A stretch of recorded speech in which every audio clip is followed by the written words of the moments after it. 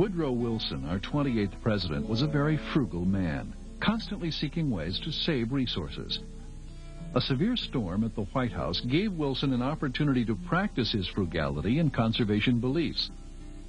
A large elm tree on the lawn blew over, and the grounds crew began chopping it up and hauling it away. When President Wilson saw the activity on the lawn, he asked, "What will be done with the wood?" An usher replied that it would be taken to the dump. "What a waste," Wilson replied. He immediately gave orders that it be sawed and split and used as firewood at the White House during the coming winter.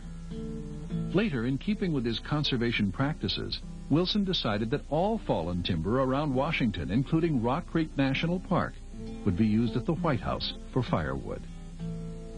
Woodrow Wilson, the president, the man.